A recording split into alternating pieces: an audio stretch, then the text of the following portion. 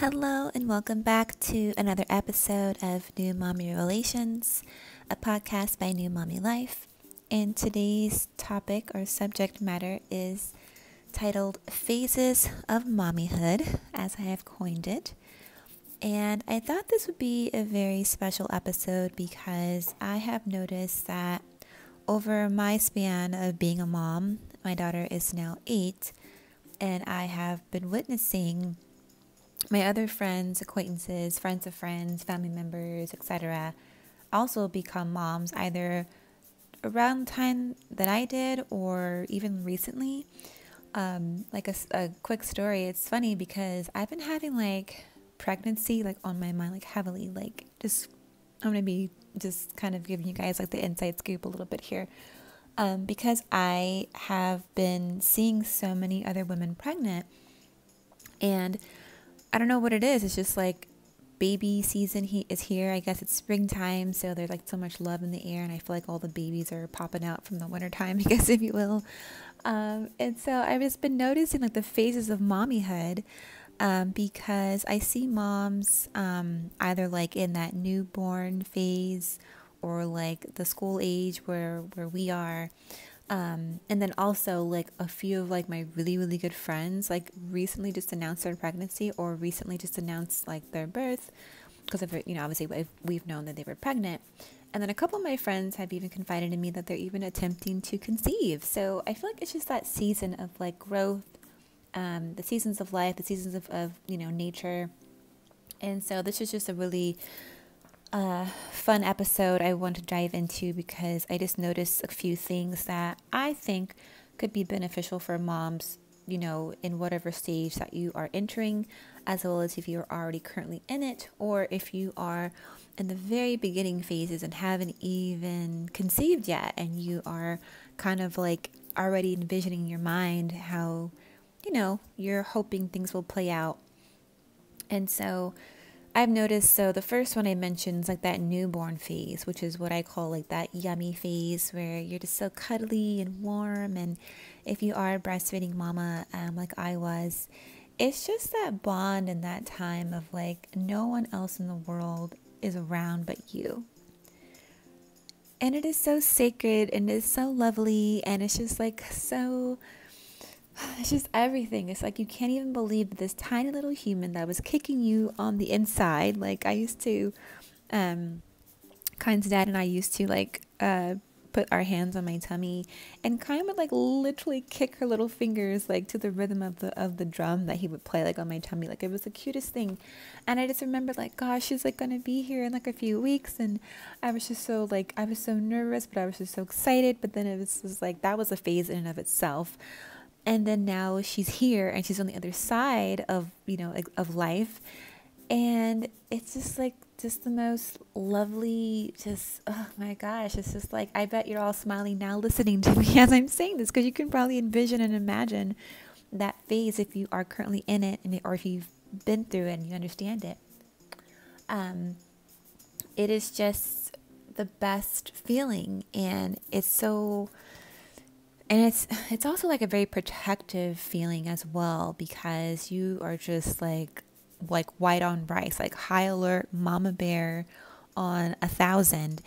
But in a way, because you understand this vulnerable little tiny, I don't know, this little ball of light. It's just so, they're just so here at the same time. They're so just needing you and leaning on you and loving on you in a way that's nonverbal, which we all know is really not, the majority of communication. I believe they say only 7% of communication is verbal. So it's that time in life, I feel, where you get to experience that, at least for myself. It was just so lovely to just really be without words. There was no need for words, obviously, because, our babies aren't speaking to us at that point in time verbally. However, they are speaking to us in the depths of ways that a lot of times I feel as a new mom, you may have never experienced, especially if you didn't really have, the greatest, experience growing up, or maybe you have strained relationships with your parents, or, maybe you didn't witness that, or, have a lot of that growing up. And I know that's a lot of mommy healing and mommy wounds around a lot of things too, as well, which is, we'll dive into that a little bit more in other episodes, because that's a big thing that I also had to go through and heal. So this was a part of that healing, though, because now it was like, well, just because I did not experience that does not mean that I can't change the trajectory of how I want things to be in my life moving forward. And one beautiful meditation that I have found, I believe I was watching a video online, and she was saying something to the effect of like, repeat over and over again in your mind, that was them and that this is me. That was them, this is me. And it was like a simple meditation. I'll have to see if I could find it, but it was just so beautiful. It was so simple. It was just so much was lifted off of my shoulders from doing that. So if you are in a space, mom, where you are feeling like maybe, a lot of things are coming up in terms of what you were missing or things that you wish you had had, and now you are, changing the narrative, breaking that generational curse, and you are deciding to have a different outcome for you in your future with your children or your child. And I think that simple meditation of just like, that was them and this is me. That was them, this is me. Over and over and over again, as many times as you need to, as often as you need to. Anytime that you feel those thoughts creep up in your mind, say that to yourself. And I think it's important, especially during the newborn yummy phase, because it's just you and your baby. No one else is pretty much going to be around you at that time for the most part while you're breastfeeding, or just spending time alone, or perhaps your husband, he's working outside the home, and so maybe it is just you for a few hours, during the day. And if you find those thoughts and feelings creep up, I think that would be a really good time to further solidify that was the end and this is the new. And moving forward, as you are bonding with your beautiful baby, things are going to be on your terms for the better of the future. The next phase was the small child, and I think that was a challenging phase in and of itself, because the personality really begins to pop. Kind especially, her personality is just, gosh, from like not even being here maybe less than an hour, I already had a couple of my midwives and even a couple of the other medical professionals that were in the room with us, and we're just like, gosh, she has a little personality about her. So I feel like that age and that stage or that phase was the small child, I'm trying to say, is the personality popping. So I don't look at it as a tantrum. I just think it was just her expressing herself and learning how to express herself. I have learned that children have low impulse control. And so for me, when I learned that, I remind myself of that. And then I also found a really beautiful quote, I'll have to find it, where it says something to the effect of, when children are in the midst of chaos, it's our job and responsibility as parents to share our calm and not join in on the chaos. And I'm going to have to remember who said that, because I like to give credit where credit is due. But that helped me so much during that small child phase, where people say terrible 2s, terrible 3s, terrible 4s. I don't believe in that. I do think that we need to be a lot more mindful about the words that we speak. I know a lot of times we are inheriting language from previous, generations. And again, no slight to our parents or grandparents. They did the best that they could with what they had, with what they knew. I just firmly believe that when we know better, we do better. And we have to. It's our responsibility and our duty. And so for me, I was never the one to say things like, terrible, oh my gosh, she's having this, she's having a meltdown. Like you start saying these words in these languages, and it starts to manifest in that child, because I feel like they're just going to take that energy on and embody it. Now, some people may say that's a little bit woo-woo, but that's what we do around here. We do healing, we do wholeness, and we do spirituality, and we do speak to the higher consciousness of their soul. And so I don't like to just reduce things down to just like, oh, they're just having a tantrum, they're just being a brat, they're just whatever, all the like little dismissive things that people will say. I think that we need to understand and honor the full breadth of the human experience. And children, if anything, are in their most raw form. They haven't been watered down. They haven't been conditioned or programmed, if you will, by society and by expectations outside of them. So they're going to be all the way real. So I always trust a child over really anything, because they're the most closest to the natural state of where we all should be.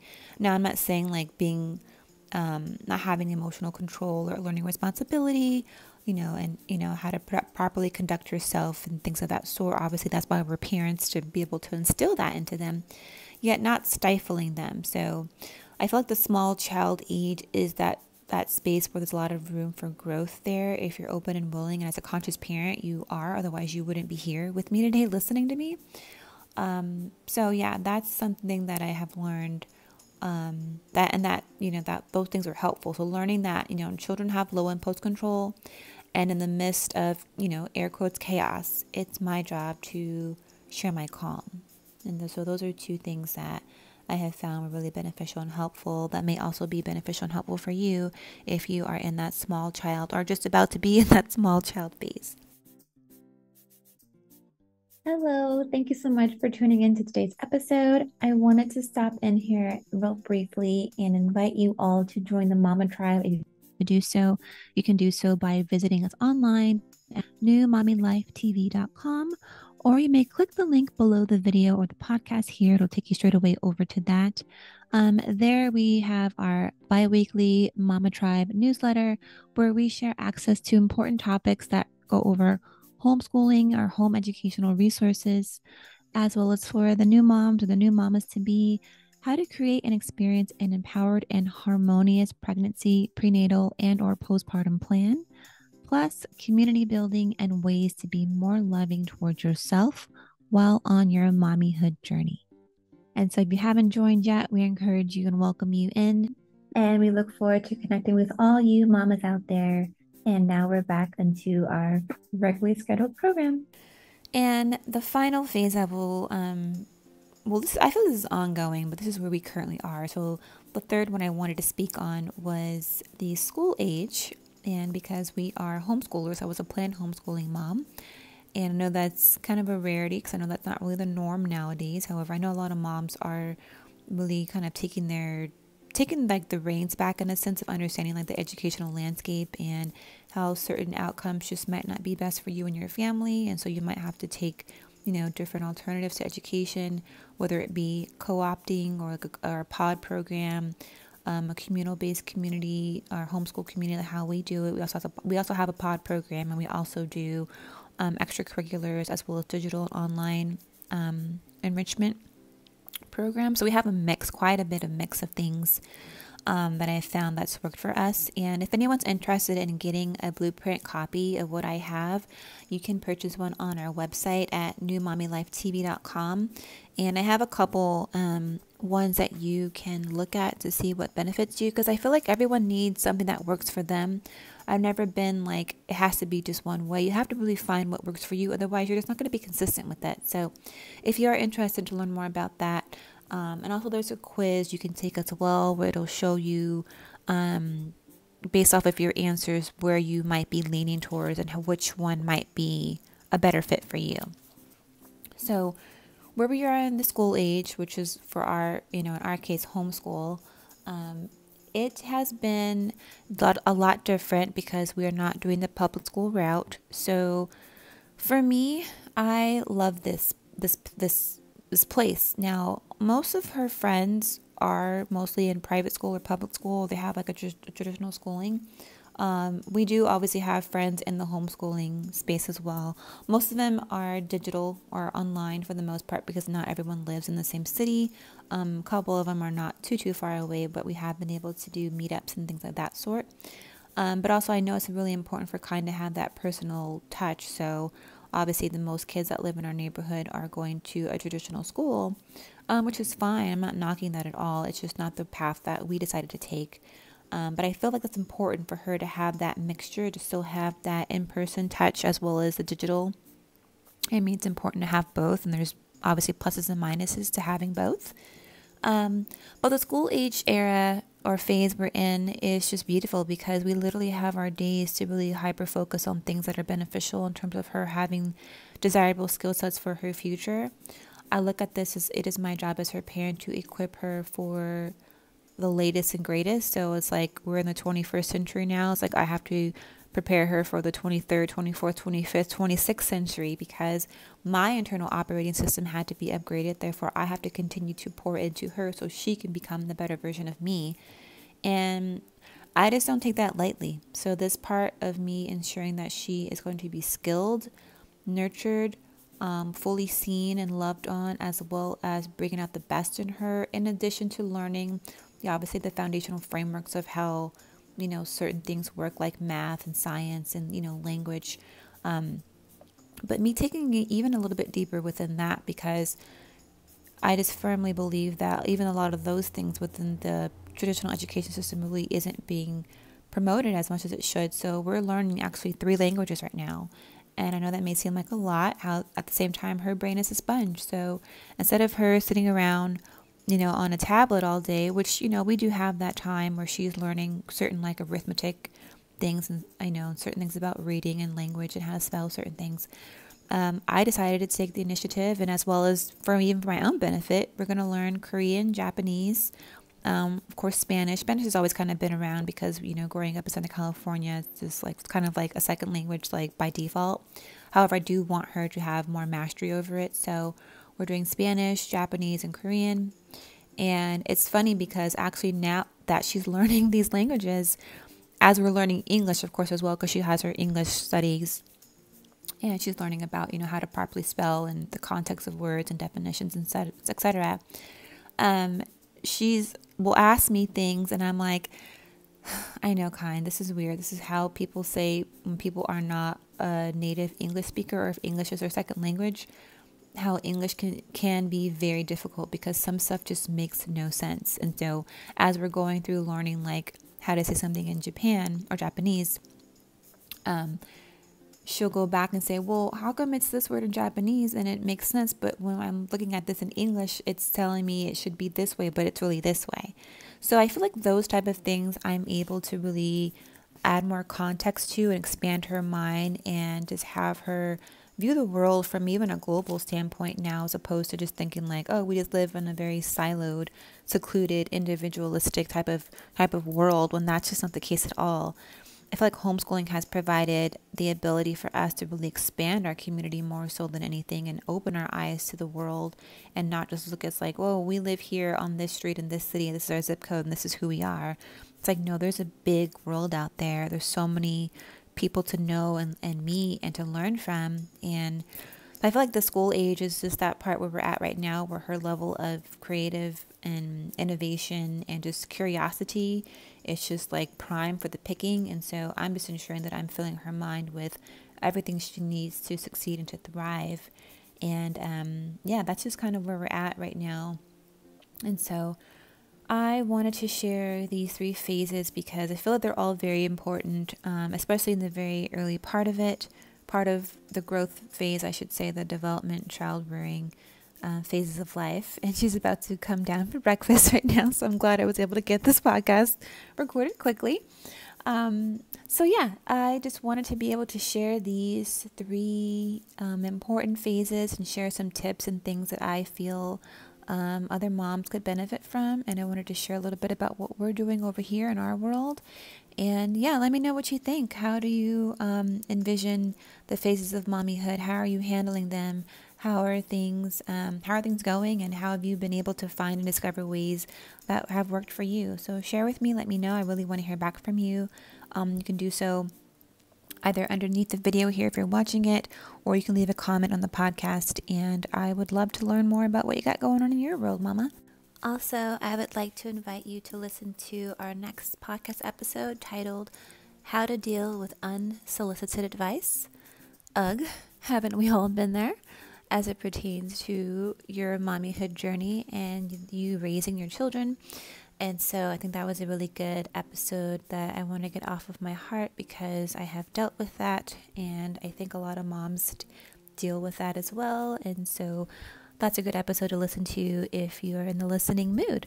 So go ahead and click over to the episode over there. So thank you so much again for listening, and I will see you and talk to you and connect with you all very, very soon. Thank you all again so very much to today's episode. If you would love to learn more about all the things we have going on, talking about anything as it pertains to womanhood, crafting out an empowered and harmonious prenatal and postpartum or pregnancy plan as you are pouring into creating and raising a more conscious community, as you pour into more self-aware and conscious children that you are raising personally, as well as how we can all band together and create more community that is sharing that same sacredness and the space of that. We encourage you to visit us online on the website. It's newmommylifetv.com. Again, that's newmommylifetv.com. We have a couple resources there for you, and we can't wait to connect with you all in the very near future. Have a great one.